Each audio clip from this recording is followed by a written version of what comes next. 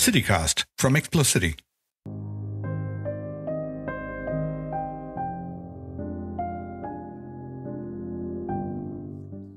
Long ago, there were no people here. There was only water everywhere. In the womb of this bottomless mass of water that extended to the very horizon, Mata Basumati, Mother Earth, slumbered. Who knew how long she lay there? One day she suddenly woke up. Mother Earth raised her head slowly and gazed at the sky, the sun, and the moon and the stars. Sunlight fell on her body. Unknown to anyone, the land gradually turned dry. The marshland became suitable for human habitation. At that time, after wandering through many roads and many lands and suffering many hardships, a band of nomadic people who had been compelled by the stipulation of the Shastras to adopt nomadic lives finally reached this inaccessible region that people were unaware of. They were entranced by the beauty and majesty of Mother Earth. There were plenty of land suitable for cultivation and plenty of sweet grass for cattle fodder. When they scattered a handful of seeds on the land, it returned 1,000-fold harvest. There was a limitless store of water all around, and if one merely stretched out one's hand, there was a surfeit of fish to be had. Seeing all this, the people gave up their nomadic existence and settled down in this uninhabited region that was inaccessible to the upholders of religious law. They hoped to live there permanently.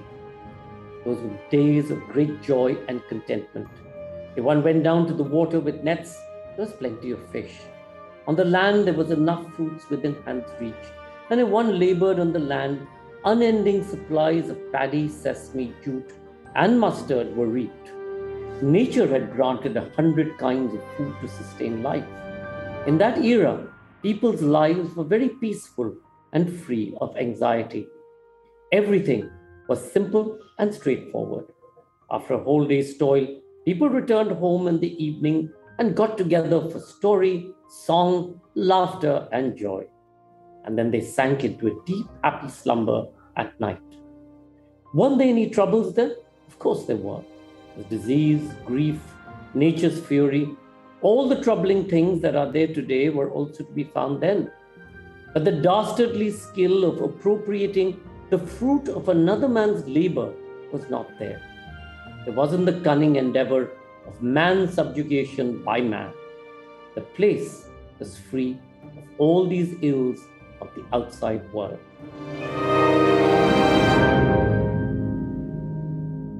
The reason I use the word fortuitous in the title of this episode of The Literary City is because Sanjoy K Roy, one of the founders of the Jaipur Literature Festival, let's call it JLF like everyone else, told me that its success was accidental. Some say there are no accidents. You know you dinged your dad's car because you were careless and not because the fates conspired to override your otherwise cautious and attentive demeanour. Typically, people become successful because of their efforts, not despite them. Usually, you will find that what we ascribe to luck included a great deal of knowledge, foresight, and a gust of planning.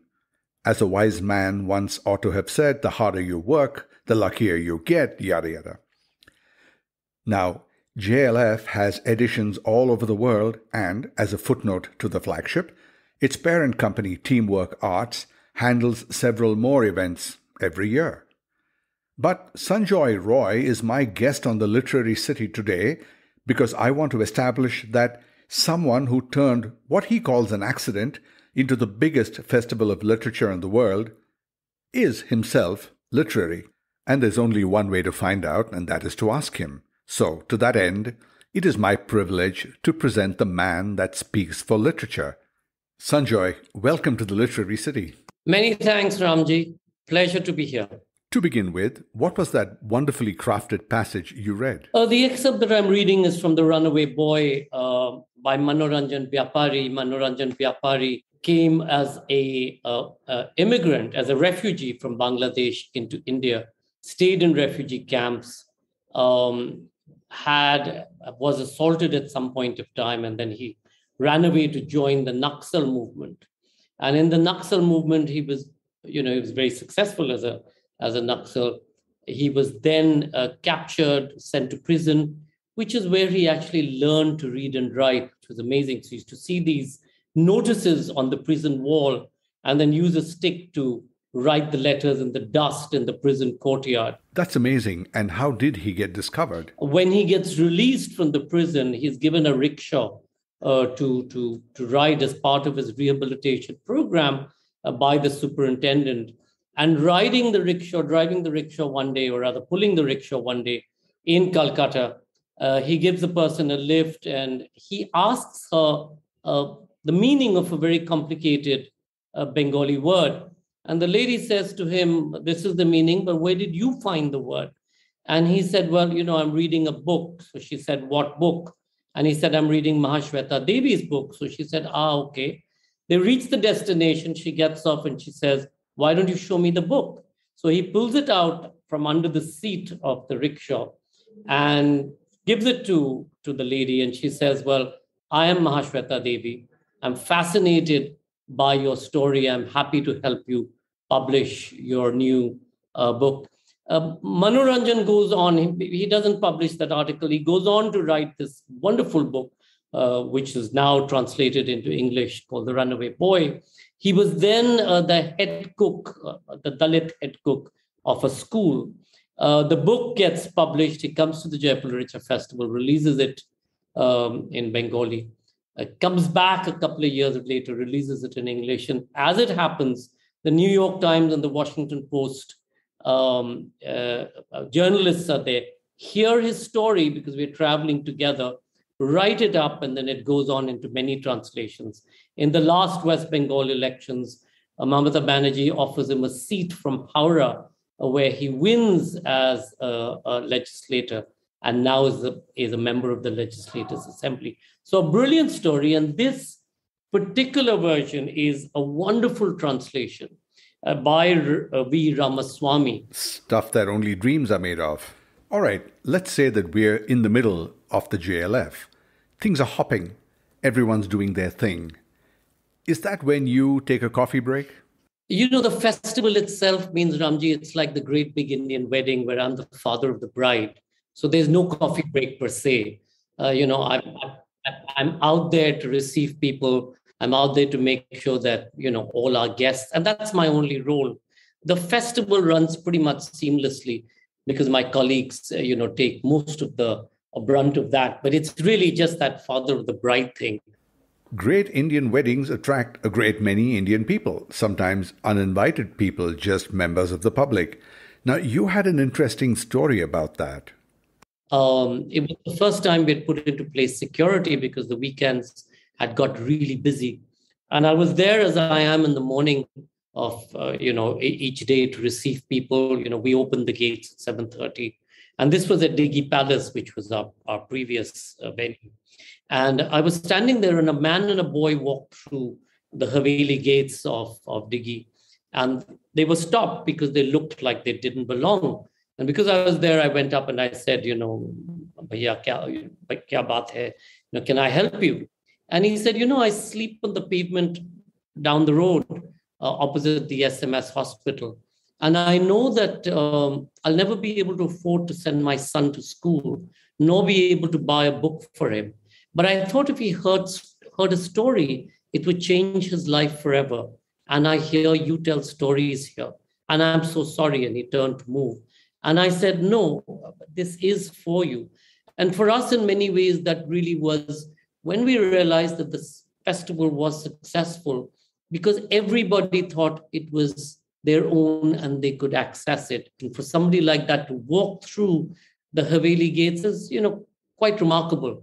And that really is what we've always aspired to, the free flow of knowledge and information, knowing that with considered knowledge, you can bring about significant social change going forward. Is this why festivals of literature exist? Interesting question. Literature at the end of the day is what allows you to make sense of the past. Mm-hmm. It gets you to understand the present, but it also allows you to envision the future. So, for example, the great books, George Orwell's 1984, or the books which so inspired people to look beyond. It's a celebration of the word. And if you look at sound and word as, as coming together as one, the primordial sound, as we know, in Hinduism, you look at it as Om, or you look at it as the sound of a conch. And in different religions or in different traditions, you look at it differently.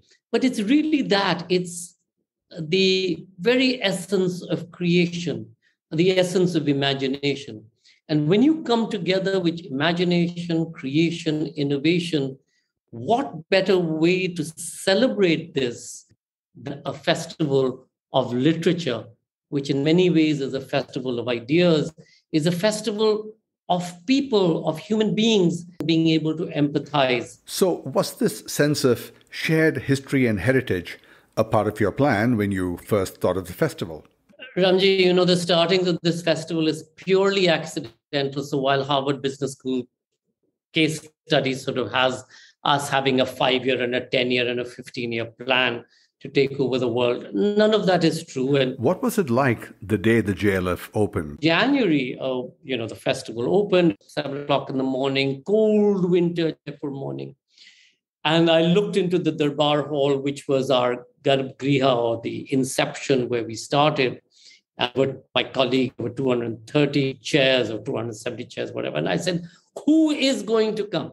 Remove 100 chairs and stuff like that. And so we had no idea that this would really come to pass. But people did come. In that first year, 7,000 people came through the gates of Diggy. The footfall was that. And the next year, everybody went away and brought another friend. And it grew to 14,000, and the third year, 30, and the fourth year, 60, and so on and so forth. And it was really this, Ramji, it was that sense of being, of course, Jaipur itself was Jaipur. So people knew, about its forts and its palaces. And every stone in Diggy had a story to tell, right? Great romance and the great battles and the great rivalries that you look at when you look at places like Rajasthan.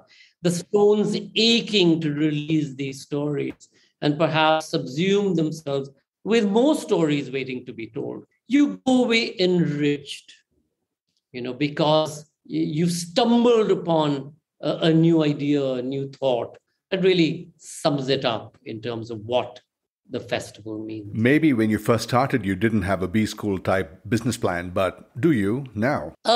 Yes, we're very organized. I mean, you cannot launch something this size without every detail having been thought through.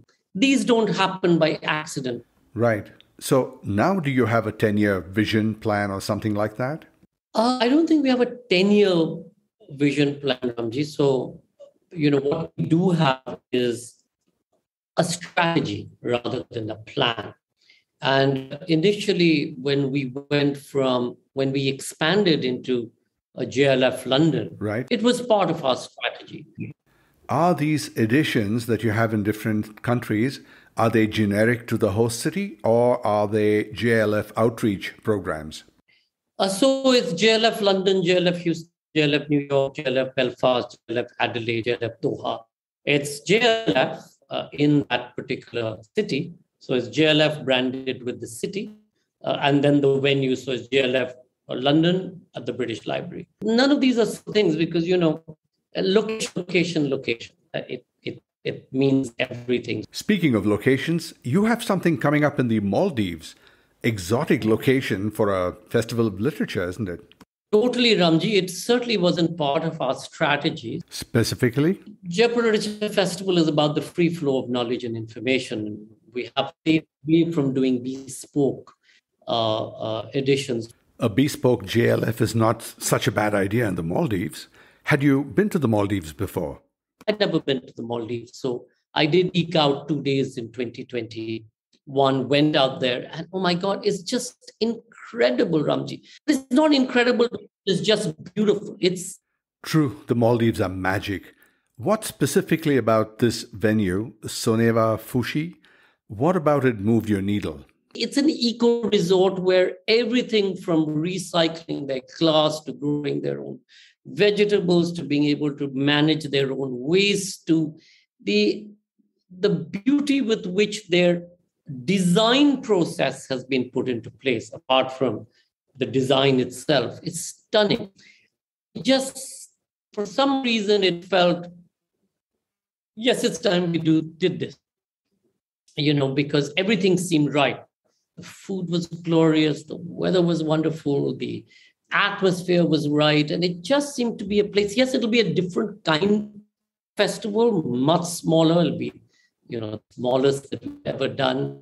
But I do believe that there's a place for it now, and hopefully it will bring together intelligentsia, it'll bring together influencers, writers, thinkers, ideators, all the people who we need to buy in to be able to, in many ways, also push back against the narrative of hatred that we're seeing. I mean, that's not a place that you can land and hate anything or anybody. So now, from the exclusive back to the inclusive and back to Jaipur. In India, there's always a somewhat parochial push for inclusion. I imagine that you are no exemption from these sorts of demands. So how do you cope with it and stay true to the spirit of the JLF? Let me answer that somewhat differently. Writers write not necessarily because they want to entertain. They write because they have a volition to write. And in writing, they put out their inner being.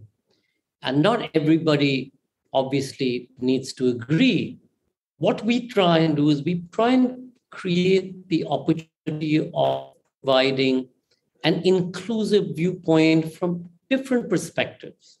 So we are not didactic. What we try and do is that, can we find considered dialogue? As you said, Ram, there's a lot of pressure on us because, different kinds of viewpoints want to be represented on our platforms. I can imagine. So we always walk that very tight rope, and both sides love to hate. Everybody loves to hate us in that larger political spectrum. But that's the nature of the beast, right? And sure, we don't always get it right. We are a platform for all points of view. So you're saying that you've been able to steer the course? I don't know whether we've been able to steer the course. I mean, we've been able to maneuver along the hurdles, and there are a number of hurdles that we face. People file cases, the pressures that come with something like this. But it's part of the space that we're all negotiating. I wish it was different. I wish the arts, and this is part of the arts, while it's reflective of politics, is not necessarily political. Unfortunately, in India, this is seen to be, very much part of the political communication or dialogue. You were quoted in an interview as saying, "The arts act as a pressure valve. They give you the platform to release your angst." It seems to me that when writers get together, say at a festival of literature, they're always releasing their angst. Totally, because, writers, as I said, they don't necessarily write to entertain. They write because they have a passion, they have a volition. And everybody comes from a different perspective. Our stories are different. I mean, we may be on one conversation, but your takeaway of what I may have said could be different from the next person or the next person listening into this podcast. So writers come from that. And, at the end of the day, ideas are contentious, and they need to be. You need to be able to argue and debate and discussion. And without that, societies won't evolve. For anything to evolve, any thought to evolve, any science to be created, any expedition to be undertaken, any research to be done, it has to start with that fundamental question of what. If we all thought alike, as Hitler wanted in Nazi Germany, and others Franco did in Spain and Mussolini in Italy. And then, yeah, we'd be a very boring society, right? Of course, there must be debate. Of course, there must be discussion. And dissent is very much part of the idea of, or the fundamental idea of coexistence and democracy. Now, over the years at the JLF, you've met so many interesting authors of note from all over the world. Which ones do you fanboy? You know, I fanboy every writer who comes to the festival. Marcus de Sautoy, for example, or Simon Bach Montefiore. I never read his book, Jerusalem. When I heard his session, I was just so hooked. Went out, bought the book, read it, and I was like, every president or anybody who wants to interfere in the politics of Jerusalem needs to first read this, get a sense of history over 3,000 years, and then step back and say, can I seriously try and sort this out? Impossible. So, you know, I just love the knowledge that comes with this. It's such a fascinating word, Ramji. Now, much has been said about your company, what's it called now? Teamwork Arts. Teamwork Arts. And all the wonderful work that you do at the JLF and otherwise. But I did not find too much information about you. So I'd like to talk about your literary side. Let's start with theatre. Now, you are something of a drama buff. Yeah, my training pretty much was in theatre. All the way from school into university, you know, I was always part of theatre. And in university, I joined Theatre Action Group, which was its artistic director was Barry John. And where was this? This was in Delhi. And did you like acting? Oh, yeah. But as we started sort of exploring the whole space, you know, one did so much. But then I realized that the only way to keep this passion of theatre alive was if I had to make it a business for everybody, right? Because it kept falling apart around its ears because there was nobody to manage it.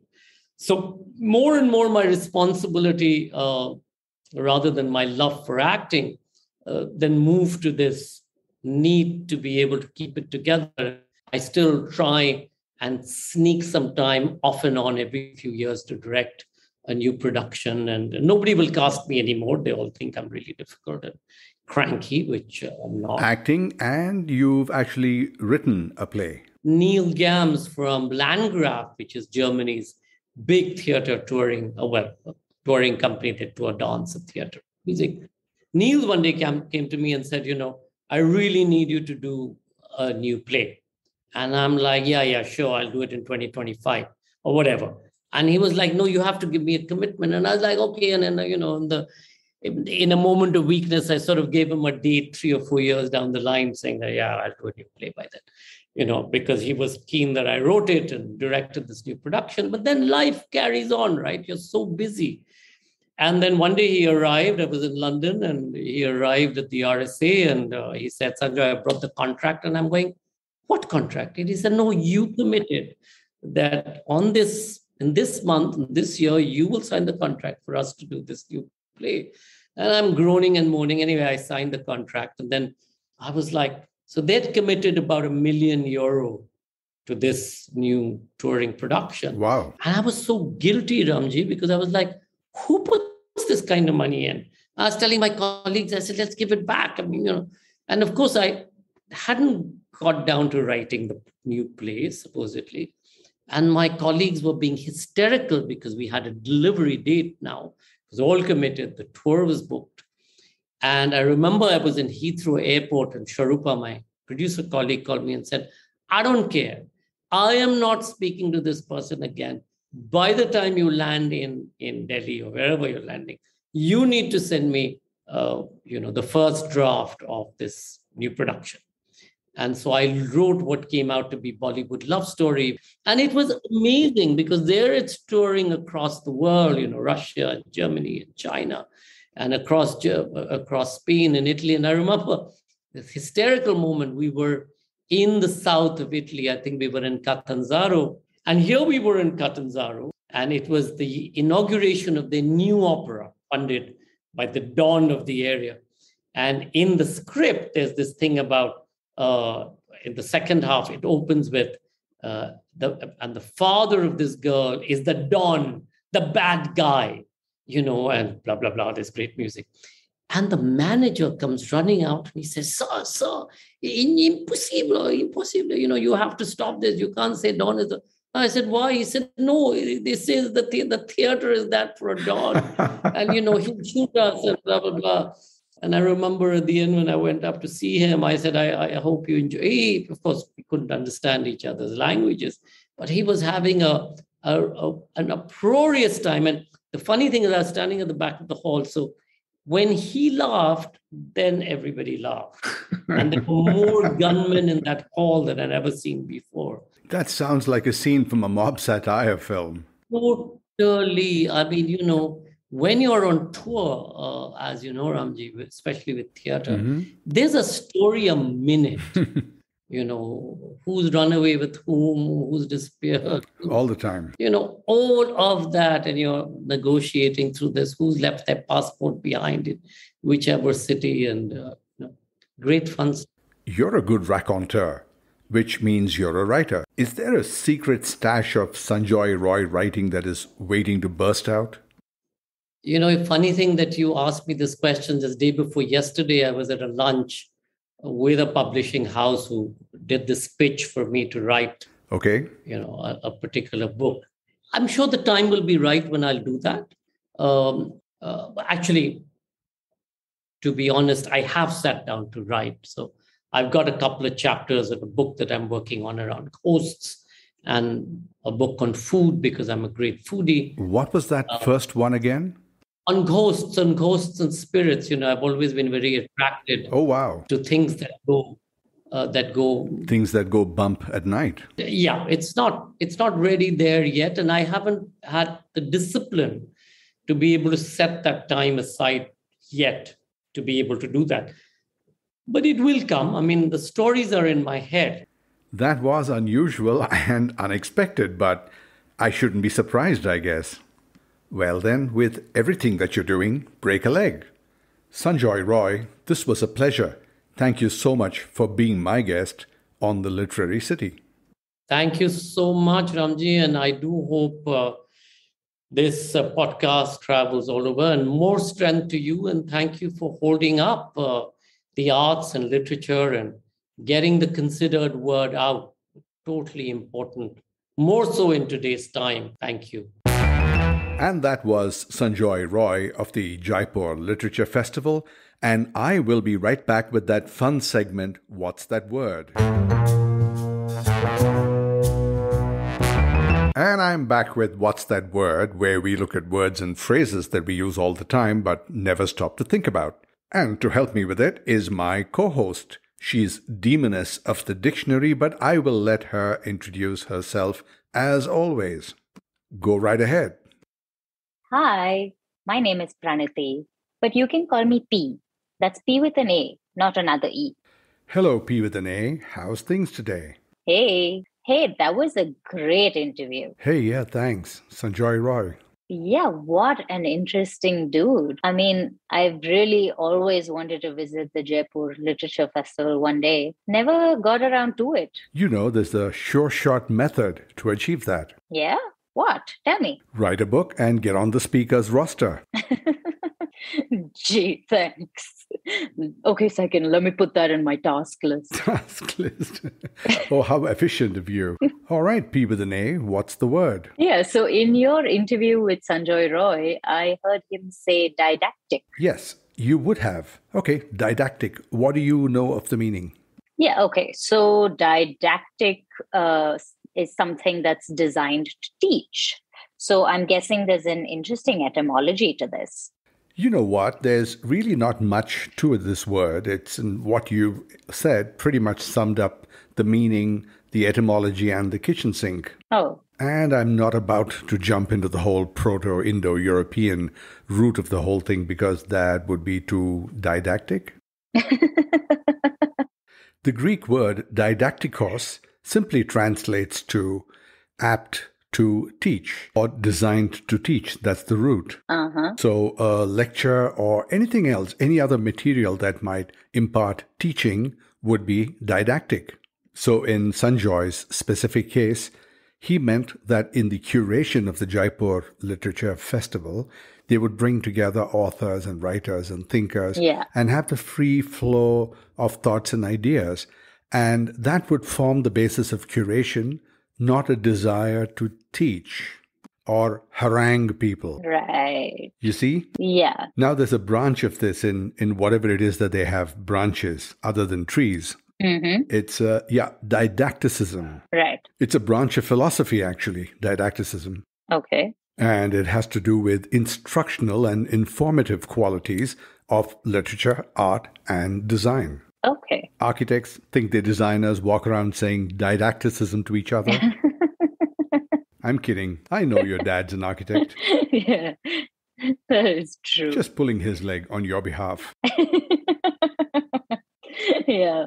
So maybe then autodidactic means teaching oneself, correct? Right. When you instruct yourself, you are engaging in autodidacticism. Yeah. So that means in Manoranjan Vyapari's book, The Runaway Boy. The one that Sanjoy read from. Sanjoy read from. Yeah, that's the one. So the protagonist, who is a rickshaw puller, was autodidactic. Well, had he driven an auto rickshaw, yeah. Well, there goes your one allowed dad joke. Oh, damn. Wasted it.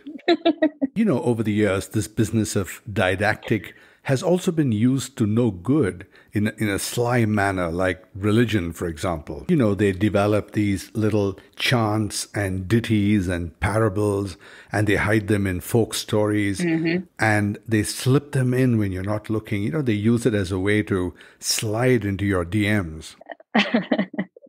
Yeah, I can see that. It's sort of the same for children's education, right? They put messages into the simplest things. They do, and again, not all of it good. Like how? You know that kindergarten rhyme, Ring of Roses? Yeah, that one about the plague. Yeah, the plague, right. Pocket full of posies totally rhymes with roses. And they put those posy flowers in their pockets because didactically, someone said they'd ward off the pandemic. Right. Well, it's not very different from the present day, is it? When we bang on pots and pans, to ward off the coronavirus. Yeah. Everyone believed it. They bought the didactic. We all had a pocket full of posies. Yeah. Or take that other little rhyme, Rockabye Baby. It totally instructed infants not to haul their cradles to the tops of trees. Yeah, how dastardly didactic that is. Dastardly didactic? Anyway, I hate this preachy teachy stuff, don't you? Are we getting personal? Should I go? Not yet. You may stay and drop some more knowledge in here now. Well, teachy preachy is not far from the sentiment, because of late, the word didactic has taken on a kind of negative connotation. It stands for things that are dull, pompous, overly instructive, and worse, moralistic. Exactly. So see what I mean by teachy preachy stuff? Well, as the French say, touchy. But there's also an interesting twist over here. To discuss the etymology of didactic is to loop back into itself, like a snake eating its tail. How? Well, the etymology of didactic is the didactic of didactic. Yeah, it's like asking someone the spelling of spelling. Oh, that's very good. The spelling of spelling. All right, I'm now going to chant the goodbye in goodbyes. Okay, P with an A, as usual, that was a great deal of fun. Let's do it again next week.